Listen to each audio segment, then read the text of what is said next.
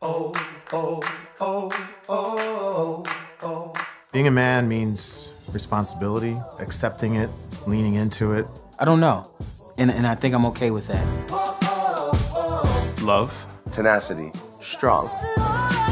For me, a man means gentleness and it means collaboration. I'm a man. I told my son it's okay to cry. My dad never told me that. Won't you let it all out?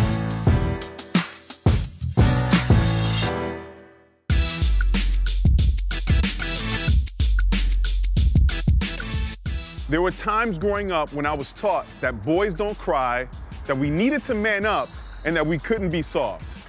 But unfortunately, these are messages that society sends boys every day. And research shows that the more they listen to these messages, the more at risk they are of becoming emotionally repressed men. So there's a crisis with our boys, and it's leading them to underperform in school, commit violent crimes, and even suffer from depression and anxiety at alarming rates. So why are boys struggling?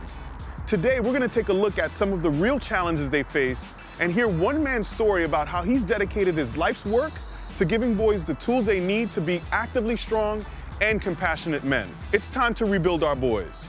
I'm Jason Rosario, and this is Dear Men.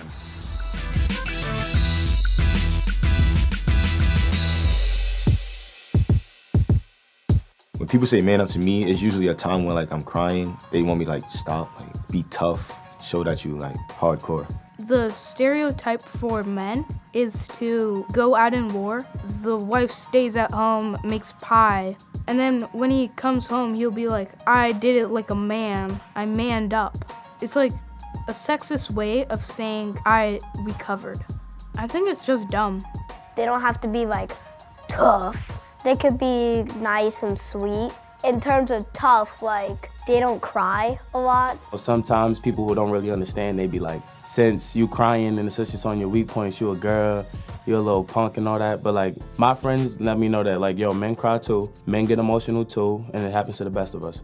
I just had friends who were like, call you a bitch if you cried. And they weren't good friends in all honesty. I kind of feel like boys have more pressure because the idea of men is like, you got to be tough, hold everything. And with females, they can easily like show emotion and stuff. With boys, you have to like not speak on it. Well, I don't want to let them see me crying because I feel like they'll think I'm like soft. I cried a couple times just seeing something that just hit a spot. I used to think it was soft, but you know, now it's cool, man. I don't care who sees me crying and so I just let it out.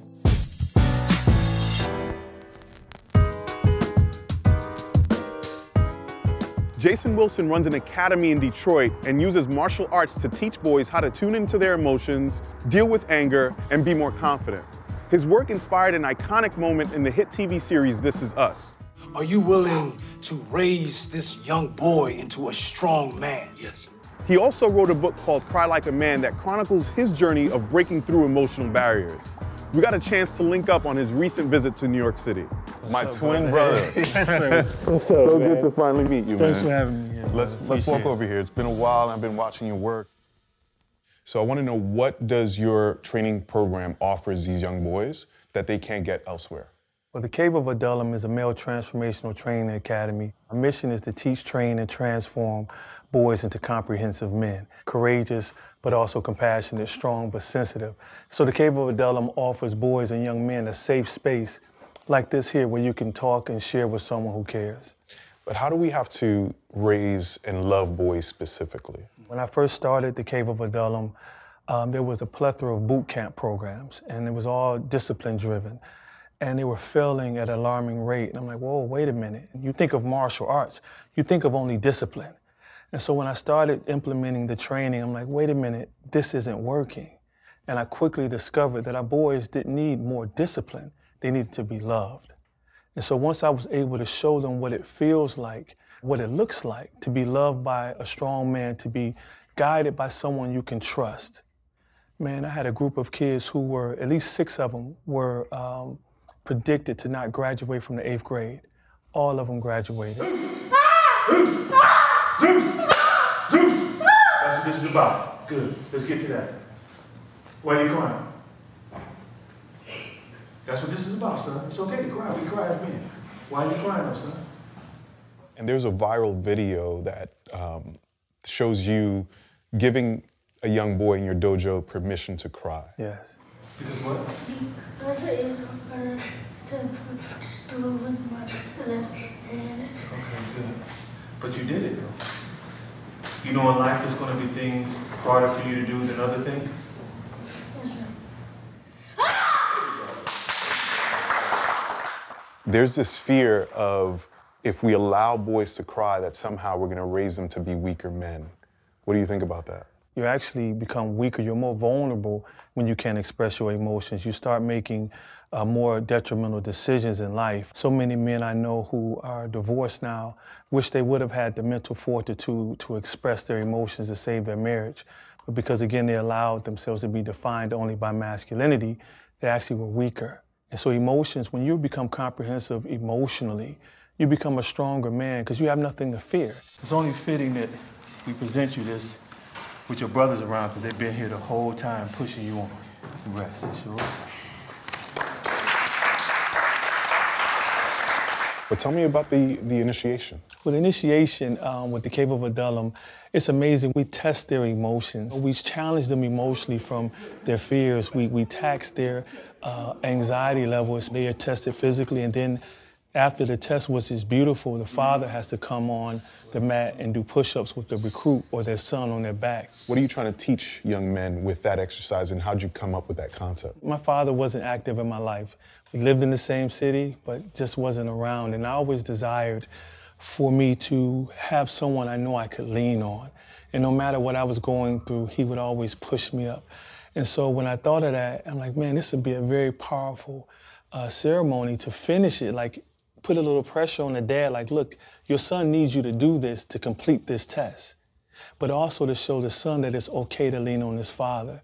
There was another video of a young man whose father wasn't present for the initiation. Because your father isn't here. I wish he was. I know you, I wish he was too. So what was going through your mind at that point? It choked me up because I remember so many times I wish my father was there to see me play football, and he never was there. And that crushed my heart. That moment was so powerful because to see his step-grandfather and then his mentor, me, and my assistant to push through. And no matter, we said we're gonna do as many push-ups as we can to show you that it doesn't matter what happens, we got you. Congrats, you passed. Give him a hand.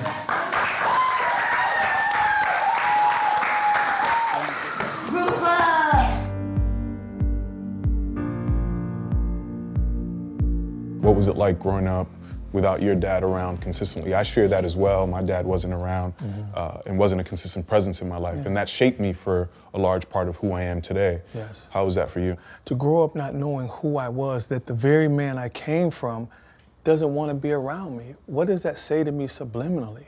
What does it say to many kids who grew up without their fathers? And so I caught myself being involved in gangs. I never was a thug, but I needed affirmation. It was a way to say you're tough or you're valued, you mean something. And here it is, stealing my stepfather's guns out the house, just doing things that I knew was wrong. And because of not having that support of a father or someone to say, son, I love you, you're greater than this, many of us, we go down the wrong path. And that's why gangs are popular, because brothers feel love there. And violence is one of the ways that the dysfunction in young men shows up.